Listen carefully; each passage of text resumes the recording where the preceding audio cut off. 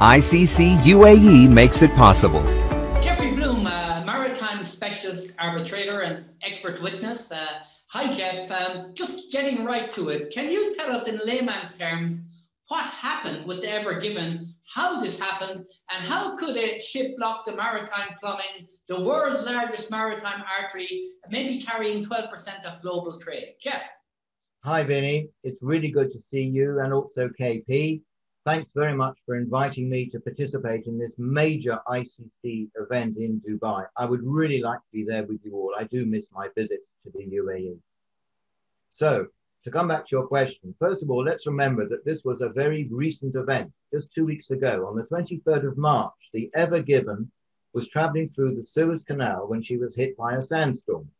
The strong winds in that open area, coming at a speed of 40 knots, which is approximately 75 kilometers per hour, were pushing hard against a high wall of containers. The wall of containers was like an enormous sail catching the wind, and then it became difficult to steer the ship. We're not yet sure, but either just before or just after the strong wind pushed the ship to one side, there was also a blackout of the ship's entire electric system, which prevented steering. There is going to be the mother of investigation, so we don't know all the facts just yet. The hull deviated, went off track, and the ship then ran aground at the 151 kilometer mark at the southern end of the Suez Canal, just after she'd entered coming in from the Red Sea, going north. And then she turned sideways, and she was stuck, blocking the canal both ways. The crew, consisting entirely of Indian nationals, are thankfully all okay, and none of them has injuries. But I've heard that they might very soon be arrested. Arrested? Well, Jeff, you should really produce movies. You are a great storyteller. By way of background and perspective, can you tell us, the audience, about the voyage of the Ever Given? Where was it sailing from and to? Okay, well, first of all, ships are always she, never it. Okay. When the vessel was en route to Rotterdam from China, she's carrying 20,000 shipping containers of cargo. If each container were laid end to end, they would stretch for nearly 126 kilometers, with goods inside valued at maybe $9 billion US. Unsurprisingly, the ship is massive in size. She's over 400 meters or 1,000 feet long. So trying to move her is like trying to move the Empire State Building or half the Burj Khalifa. Half the Burj Khalifa. Sounds almost impossible, Jeff. That is certainly fascinating, Jeff. So, in light of recent news, can you give our audience the real inside track and how they eventually freed the Ever Given from this sandbank, as you say? Well, Vince, sandbanks are not like any other bank. There's no money, no letters of credit, no ICC rules will apply. The sheer size of the ship made it a very complex and lengthy process. In a nutshell, fuel and many, many tons of ballast water were removed from the ship to help to lighten her as the salvors attempted to dig the ship's bow out using heavy machinery in order to help to refloat the ship. Unfortunately, these efforts, which are often effective, did not free this huge ship. And then the operation quickly turned international, with reinforcements arriving, including giant tugboats from Italy and from Holland. Then came an offer made by a United States Navy assessment team of dredging experts to assist in efforts to release the ship. There was talk of removing many of the containers which are on deck onto the shore or onto large floating pontoons with floating cranes, but that would have been a very lengthy and even more costly project. I know from a similar incident which occurred 15 years ago off the coast of Devon, South England, with a container ship half the size of the Ever Given, that removing the deck cargo that way took 5 weeks. Meanwhile, dredgers, and I'm sure you've seen some of the amazing photos, continued to work to dislodge and ship huge quantities of sand in an effort to help free the stranded ship. The bulbous bow of the ship was literally stuck in the sand. Be careful what you see on the internet, by the way. The ship is truly huge, but some of the pictures are clearly photoshopped to the uninitiated, to the less knowing eye. Anyway, all in all, more than a dozen tugboats were used to conduct pulling maneuvers from 3 directions to try to dislodge the ship. When the vessel was partially refloated, the moon was really the biggest help. Mm-hmm. A really high tide, which of course is the moon acts as a magnet for our tide. So the high tide assisted the dredgers and tugs, and after some initial success early last Monday, she was fully freed by the end of the day. Traffic through the crucial waterway resumed on Monday evening after grueling days of intense salvage efforts. It was a great demonstration of international cooperation to get that ship moving. Incredible story, Jeff, and Mother Nature, or the world again, the moon was a major factor here. I never heard that. I would never have dreamed about it. So incredible, Jeff. But getting into more detail, if I may, can you explain to us the significance of the Suez Canal in international trade and shipping? Why the freeing efforts carried so much urgency attention at that time? Right, well, as you can imagine, the Suez Canal is extremely busy. Some experts said it's the channel for 10% of global trade, but my records indicate that in reality, 12% of the world's shipping traffic and a large chunk of its oil supply goes through this man-made canal. It's worth remembering that this was man-made a long time ago. The Suez Canal was opened in 1869 with very basic equipment. It was widened by the Egyptian army engineers in 2016 to allow bigger ships to pass each other rather than having to sail in convoys northbound and southbound through the narrow channel and only able to pass each other in the wide Great Bitter Lake, which is about 2/3 the way south in the Suez Canal. However, really big ships like the Ever Given and similar sized dry bulkers and tankers, which are called Suezmax for obvious reasons, need to be steered very carefully and slowly through the canal because of their length and their width, which we call beam, just like your smile, Vin, a beaming smile, and the vessel's depth underwater, which we call draft, similar to the word for wind blowing through a small gap. These really big ships are actually too big to pass each other except in the Great Bitter Lake. One of the other problems was her speed when entering the canal at El Suez, which is the name given to the anglicized version of Suez. Why was no powerful tug assigned to help pull her through the canal? The Suez also became mission critical following pandemic-related disruptions to shipping, and more than 50 ships usually pass through the Suez every single day, and it's estimated that around 30% of the world's shipping container volume, including consumer goods that we all use every day, like electronics, televisions, laptop computers, clothes, shoes, furniture, and food, navigate the Suez Canal every day. Please do not forget the importance of empty containers. Some of those empties will have been on board the ship as well. Even the empty containers, which were caught up in the backlog, are significant because they're needed just in time. We have a concept in transport known as JIT, just in time. And they are needed by Asian factories to ship goods from China and from India and from the Philippines and other Asian goods, certainly Korea, Japan, of course. From what I've read, the value of the goods delayed each day is around $400 million.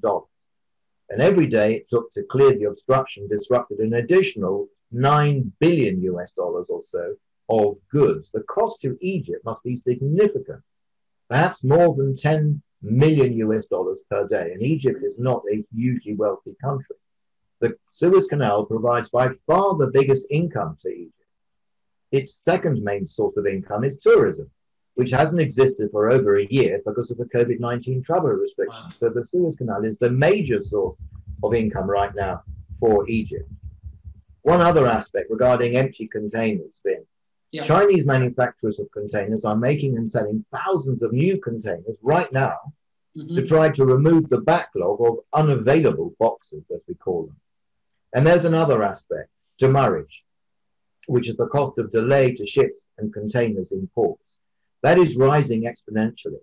Last week, I attended a webinar with the head of the US Federal Maritime Commission, and he confirmed that the cost of these delays in the USA alone will total squillions of US dollars. And of course, the rest of the world is even bigger than just the US market, obviously. The knock-on effect in legal and insurance claims is enormous. Underwriters and lawyers and expert witnesses and arbitrators like me will be busy with this for months, if not years. Jeff, you honestly, you are a mine of information. Can you tell me about the implications of the situation had on maritime trade and on the global economy? My dear friend Vinny, as a marine man, please never ever use the word mine. We don't like the word stranded, but the word mine is even worse in the context of shipping. But to come back to your serious point, the blockage had a severe impact on businesses across the world, and over 300 ships are said to have been left waiting at various points along the canal's trajectory, and also at each entry in the Red Sea and Mediterranean since the canal became blocked.